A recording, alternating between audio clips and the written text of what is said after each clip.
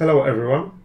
As you might already be aware, the Bolt visual scripting asset has been bought by Unity and is now available for free. This is great news for everyone, especially for people who are not programmers, as they will be able to make a game without coding. Today I will show you how you can add Bolt to your project and start using it. In order to import Bolt to your Unity project, first of all you will have to visit the asset store, which is the assetstore.unity.com. And currently the Bolt visual scripting is on the main page, but if you can't see this Bolt visual scripting here, you can always type Bolt in the search box and you should see the Bolt visual scripting on the first position, which has the yellow icon. Okay, so this is the asset, the Bolt visual scripting, which we will have to import. So just click on it, and then you will have to log into your Unity account. Once you log in, just select this Add to my Asset blue button, and the Bolt visual scripting will be added to your assets. So you have to do it just once, and you will be able to import this Bolt in any project you like. So once you've done it, let's jump to the Unity.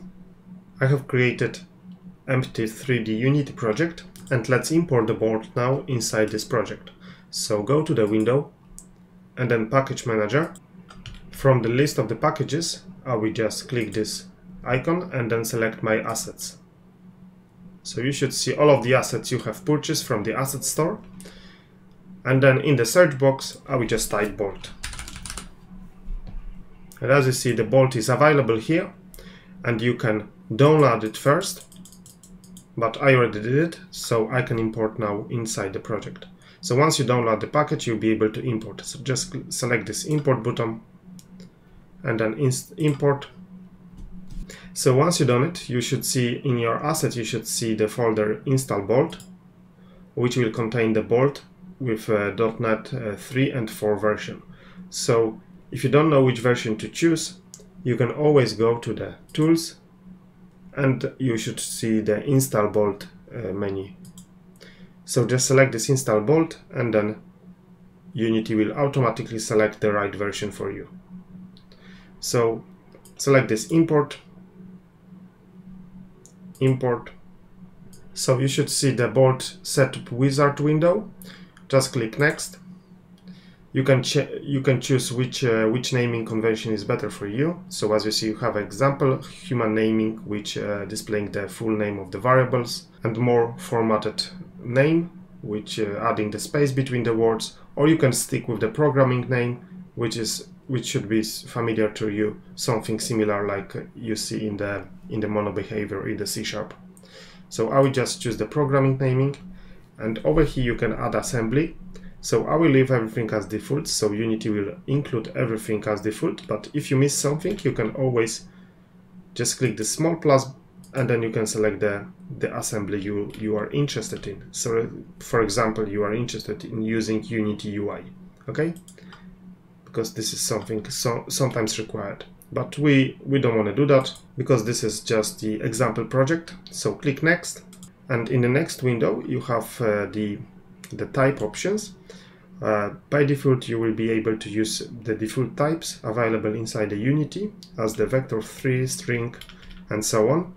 But you can always define your own type and add it here. So you'll be able to click the small plus and then select the type you are interested.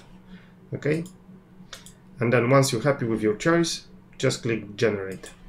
So once everything is imported, you will see this window. So you can go to the manual, which is the documentation, configuration. So if you want to change something, add something new, you can always visit this window and go to the configuration to update it. And of course you can close. I will close this window now. So let's first of all add empty game object inside our scene. Or maybe I will add the simple cube. So I will right click in the hierarchy, 3D objects, cube. Okay, we have a cube, and let's start using the Bolt to actually display the debug message inside our console. So first of all, let's open all of the windows which we need. So go to the window, and the three windows which we will be using is the graph, graph inspector, and then variables. So let's open all of them. So the graph is where we will coding, where we do our coding. So I will just dock it here. Then the next window will be the graph inspector. So the graph inspector will hold information about all of the let's say classes we created. Okay, I will dock it on the side. And then another window will be the variable, which will show us all of the variables we have created. So we can create the variable for the object, for the graph, for the scene, for the app, and the variable which we want to save inside the prefab. So this is very handy window. So in order to add the bolt scripting into our object, let's select this cube. We will have to add the component. So add component. And then let's type flow machine. So the flow machine is some kind of the class reference for the scripting object inside our bolt. So now we will have to create the flow macro. So I will go to the assets and I will just right click create folder, and let's call it flow macros. So this is something similar as we usually create the scripting objects. So inside this folder I will put all of the graphs from the bolt. So inside the folder I will right click create, and then let's find the flow macro, which is under the bolt, and then flow macro. Okay, and I will just call it test macro. So once you've done it, you see our graph inspector has been populated, so we can name the class here. So I will just name it test macro. You can add the summary, what this class is exactly doing, and you can of course generate some variables. We're not going to touch this one in today's tutorial. I will just show you how you can print the debug log inside Unity. So right click inside the flow graph and then type start. Okay, so once you start typing start, you will see this start event. So this is the standard Unity event, the same as the start function in our coding. So this start function is defined by Unity, and from here you can execute many different actions. So the one way to add another, let's say, line of code, the same as we did inside C#, is you can grab this arrow and then release it. I want to add from the code base Unity engine, and then we can get the debug. As you see, you have many different options to add. Let's just find the debug. So in the searching box I will put the debug, and then you have many different options. So I will just put the debug log, and from here we can just print the message. So I will just grab this dot and then drag, and then let's select the string. Okay, and this is the box where we're gonna put our string. So I will just put the hello world, or maybe hello bolt. Okay, so that's it, what we have to do in order to create the script and attach to our game object. So now let's save it, and now let's select our cube, select our test macro inside the flow machine. Okay, so just select the test macro. So now our cube object will use the test macro.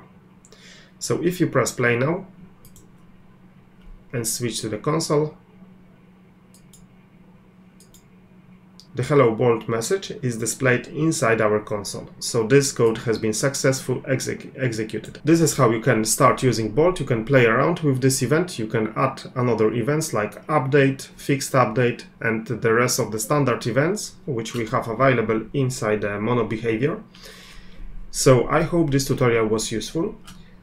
I plan to make complete Unity tutorial using the Bolt visual scripting asset. So if you have any idea about the type of game you would like me to make, please let me know in the comments, and the comment with the most likes will be the one which I select and make a game from that comment. When you including your ideas, please put some links to existing projects or to images, so I know exactly what you mean. If you don't put any idea, I will select something myself. This should be the 2D game, and I will make it for the mobile device. So I hope you will come up with something good. If you have not subscribed to this channel yet, please consider to do so. You can hit the subscribe button down below and turn on notifications so you will not miss any future videos. So that's it for today. Thank you very much for watching, and I will see you soon.